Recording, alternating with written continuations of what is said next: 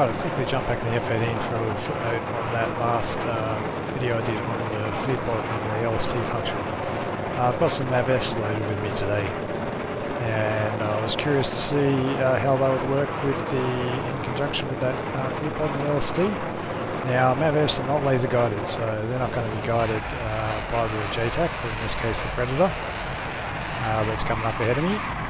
But what I can do is find that target with the FLIR pod, and once I got him, designate him and slave him over to the MAVF. So that's the plan. So let's get squared away. I've got the master arm already on. I'm just going to put where is it? FLIR pod on and LST on, like I was doing in the previous video. Uncage it,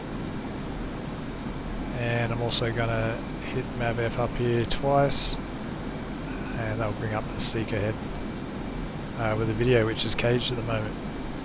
Now, first time you do that is a countdown time, and I've already done that because to save time, but the first time you do it you will have an alignment process. So waypoint's coming up here, zoom in a bit,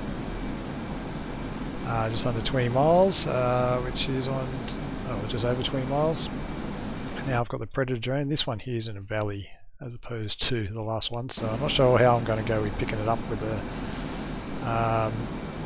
LST laser spot search. So I'm going to make that soy. One thing I did find by accident, if I press cage uncage, it actually goes to the LST function straight away, so I don't even have to press it. So I just pick that up. It's kind of cool. I've got the waypoint box at the moment, so I know what's in that direction. Now, how this is going to work, once it picks up the lays, I'm going to designate that target. Once I get that designated, I'm going to switch over what's already done. I'm going to switch over to the soy on the left DDI, and it's going to slave that map. So let's just zoom in. There he is there. Let's designate him. Now I'm going to switch over to my left DDI. It's uncaged automatically. Let's get off autopilot, and that is not locked currently. I probably should have. Yeah, I'll just do narrow field of view, and hopefully that will lock shortly.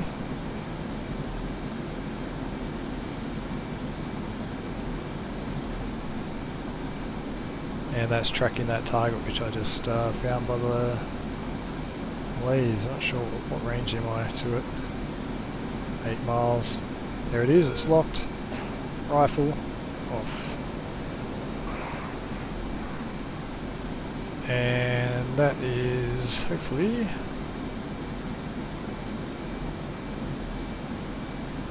going in on this target.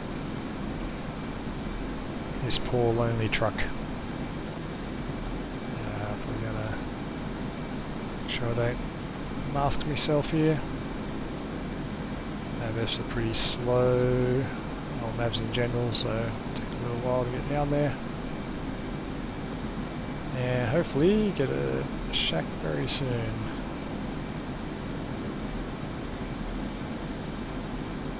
There we go, so that is how you can use that LST and FLIR function using the JTAC, or in that case the Predator's drone, with the MAVFs. If you'd ever been in that situation, not so sure, but I'm more of a can you do it rather than what's normal. Alright, let's run in. I've got a few more. So, incidentally, I had made the mistake having this box when I was trying to uncage this MAV yesterday, so if I press the uncage nozzle steering button, it uncages it, puts it in snowplow mode, and then twice put it in VBSL mode, back to snowplow mode. So let's see if I can pick up another target down there.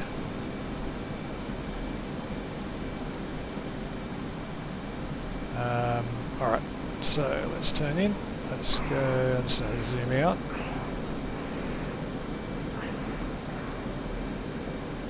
Move on to the waypoint, which is there. Not sure which valley it is now.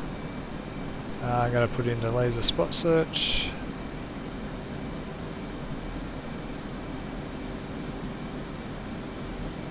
And hopefully that will track. Oops, oops, pressed the wrong button.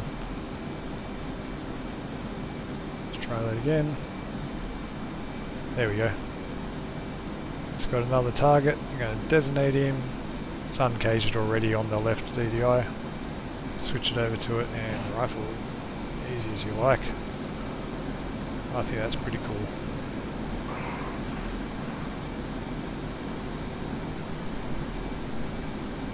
But I've had the Mavis, no need, would have just like lined it up and Bob's your uncle, but yeah, just another way of doing it. Maybe you get caught in halfway through a mission to assist and you've only got Mavis with you. But yeah, hope that was useful and I'm leaving it there.